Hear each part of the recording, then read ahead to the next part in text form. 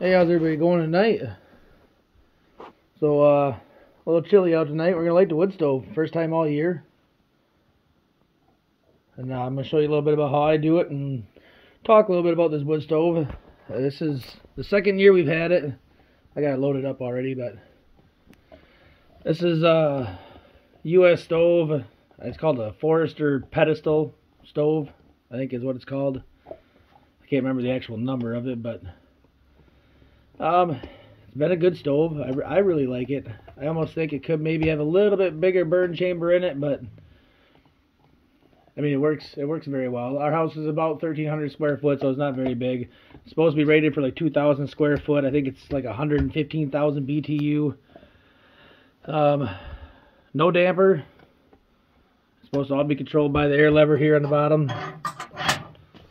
It's got an ash pan on it. I personally never used it. I have a ash vac from when I had a pellet stove, so that's what I use. I just vacuum it out with an ash vac real quick, and I don't bother using that. I should probably at least try it. I mean, I've pulled it out. I've, taken the plug out, stuff like that, but you can see it in there. Like I say, it's never had ash in it, so yeah, 6-inch flue. I got 6-inch double wall going up to 6-inch triple wall going up from there, but I went double wall because of where my box is up here next to the ceiling. It's only, I think, I don't remember, 12 inches or something like that from the edge of that pipe to the wall. Single wall, you're supposed to be, it's like 18 or 24 inches, I can't remember, but it's closer than what I have room for. But, so I went double wall. I figure chimney is not something I want to take chances on. If they said I need to run triple wall, I'd run triple wall. I'm not going to skimp out on it. I got the spot on it from where my kettle sat last year. I got some stove polish. See if that'll take it off. I'm sure it will. I haven't done it yet. I might not even do it this year. Might wait till next year. But this one does have the blower on the back. I've used it. It's a little loud. I usually just keep the ceiling fan running. I don't know. It's about 62 degrees in here right now. It won't take long to warm this up, but it heats real nice. You can see I got paper on the bottom. I got some real small kindling, a little bit bigger stuff on top. I've tried the down method. I've tried it. I don't know. Maybe I'm doing something wrong. I haven't been able to figure out how to get it to work. It doesn't. I don't know. I don't know what I'm doing wrong. I just prefer to do this. I get it started. I'll throw a couple more pieces of kindling in there, get a decent, bed of coals going, and then chuck a log on top, and we're off to the races. But I mean, it's been a good stove. You can't match that wood heat this time of year. It's like 40 degrees outside right now, wind blowing. Not real bad, but probably 20-mile-an-hour wind, enough that it's cold. And yeah, we're gonna light it up and we're gonna see how it goes. EPA rated. Here. It's got them little burn tubes, secondary burn, up on top there. See that board, insulating board. It's got 3 burn tubes going back in there. Air intake up top. That's where the air comes in. Wraps around the front. It's supposed to be air wash. It works fairly well. The stove, I think, is a little bit oversized for the house, so I got to keep it choked down a little more, probably the most. So the air wash, it does get black a little bit on it, but it don't take nothing to clean it off. See if we can find a lighter around this place. I got one somewhere. Sure do. But yeah, watch out, puppy. I need to do something along the edge of my hearth yet. I think I'm just going to wrap it in wood, stain it. I got more than enough distance from here to the stove. What it says I need. One thing is, you got to let these things, from what I've noticed, you really got to let them get burning before you try closing them up. I don't know if it's by design or what, but there's this little end of this screw back here. If it, you put your handle in and you lock it, right? It goes in, you lock it, door's locked. On mine, maybe it's just by chance it's mine, but if I turn it the opposite direction, that bolt hooks and it's gapped just a little bit. Just enough to where it gives it a nice, good draft. Sucks in a lot of air, really lets it get raging, and then I can lock it down and close it. But that's how I do it. Really seems to work really well. I'll get her started here. And it takes not real long, but a little bit to get this thing going. It might not even go first time. Some guys, you know, you gotta get that flue hot. And it works better when it's colder outside. Let me grab a little more newspaper. Don't be stingy with the newspaper. I don't know where you guys live. I get like 3 or 4 of these newspapers delivered to my house every week. I mean, I don't order them. I don't pay for them. It's just the, I don't know what they are, county. Let's throw one right on top.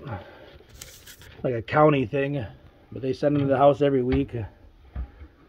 And usually around August, I'll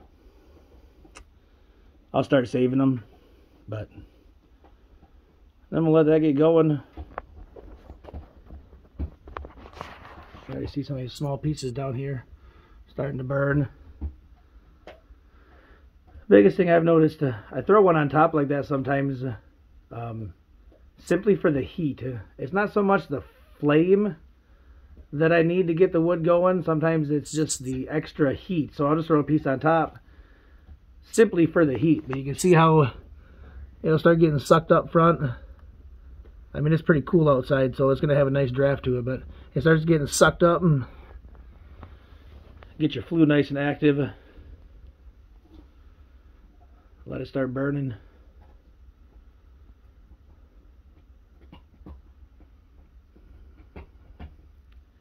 And don't be in a great big hurry for it. You know, let it burn, let it do its thing. Don't just be like, oh, there's a big flame in there, let's throw it up and put a log in. Let it go for a little bit. I'm not going to video the whole thing because this, I mean, I don't know how long it takes. 15-20 minutes. Usually, like when I get home in the morning, I'll throw a bunch of kindling in like that and rig my coals around. I work third shift, so I get home in the morning, take a shower, and throw a bunch of kindling in like that. Let it get burning. And then by the time I get out of the shower, it's usually a nice bed of coals, and I just throw a log or two in, and depending on how cold it is out. Here, I'll show you what happens when you shut this door down. You'll notice how drastically that flame changes. See how slow that got? I don't want it to go out, so like I say, that's why I just turn it backwards and hook it like that. Like I say, I don't know what's in it. If that bolt's by design, or if that's just I ain't got a whole lot out here right now. But I'll grab it. I got a couple of bigger pieces. This stuff is just the like the splinters and stuff that come off my log splitter when I'm splitting. And I throw them in a Rubbermaid tote and put them in the shed. Let them dry out nice and good. Always open your door slow. Let it start sucking from in the room before you rip the door open. And then you got smoke and ash and all kinds of other stuff billowing back into the room. But I mean, you see, that's a decent little piece of wood. Definitely not something I would use for, you know, actual fuel, but you know, we'll let it get cooking and let that burn down a little bit. One thing too is like my wood's nice and dry.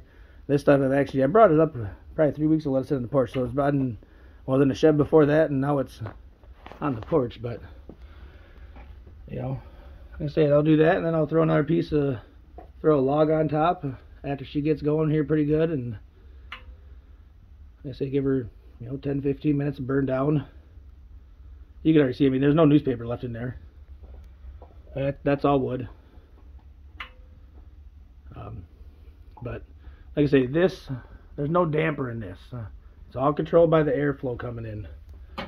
A lot of people said you should have a damper. I don't know. I mean, they say you should. The owner's manual says it's not recommended to put a damper in.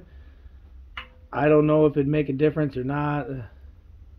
Maybe someday I'll try it. I don't know, but I can already feel the heat rolling off this thing. So I mean, it ain't gonna take long to warm the house back up to 70 degrees. wood heat's different. 75 degrees with a propane furnace feels pretty warm and you're sweating, but 70 degrees, 75 degrees with a wood stove, just nice. Warms you up good. See that hole in the wall there? That's from the air intake from my pellet stove that I used to have. This one's got an option. You can put an air intake on it. It's like a 4-inch dryer vent, but I might, because my basement's always so cold, I might pop a hole through the floor or into the wall maybe and run a line. Thank you, cat. Run a line into the basement just to suck the cool air out of the basement. I don't really know. But I mean, it's been burning good. I don't worry too much about the efficiency of the stove, mostly because I don't buy wood. It's all mine. I mean, I try to watch it, but I just love watching a fire. There's something mesmerizing about it. You can see everything in there is burning down nice and good. You see how, I mean, it's getting sucked right up. Even if you open the door, you'll be able to see it. This is why if you open your door slow, you don't get any smoke or anything back in your house. You can see that's getting sucked right up that flue. That flue is nice and active. I mean, it's sucking. I mean, I won't, obviously, because you don't want a spark or something to come out, but you can see here with the door open. And I mean, there's not going to be any smoke coming in the house. That insulating board up there is supposed to be pushed all the way to the back. You want the gases that come off this wood to go up and across them pipes and then curl up and out of your flue. That's how it's supposed to work. That's how it's designed to work. Oh yeah, I can already feel her. She's getting nice and warm. But like I say, that's how I light mine. Let's close this off and we'll see what it does. Yep, see? Now I still have my air intake open all the way, but that's what it's doing. I mean, that's what... I don't want to close it down yet because, I mean, obviously I don't want it to go out, but we'll let her get up to operating temp, you know, 500 degrees or so, 400 or 500 degrees, and I say we'll let that burn down, we'll throw in our lug in, and we're good to go. And I mean, a video start to finish, and we're at 12 minutes right now, so I mean, this is it. I could have left that door cracked another 5 or 10 minutes. I mean, the stove itself will get a little warm, not anything crazy, but like I say, I do that in the morning, throw that kind of stuff in, jump in the shower. By the time I come back out, you know, 10 minutes later, 15 minutes later, all that's left is a pile of coals. So I mean, throw your logs in and you're good to go. Dry firewood is what you need. Dry firewood, kindling. I keep lots of kindling on hand because I mean, I just use a lot of it just to get stoves going. I don't want to fight with them. Throw a little bit of small kindling pieces in. Let it go. There's a puppy's. I'll tell you right there in front of that hearth pad will be that dog's favorite spot. Where she likes to lay nice and warm. It takes a little bit. Then pipes, you won't really see them burn until she gets pretty hot, but you see we're starting to get some coals in the bottom, and we're going to throw some logs in and we're going to sit down and then just enjoy the fire. I love this time of year. I used to hate the winter time, but I'm getting to the point where I really, really like it. So, you guys have a good night, and this right here, free heat. I'm not paying anybody for it. It's mine. Nobody can take it from me. This is the best life. You keep living yours, and we'll see.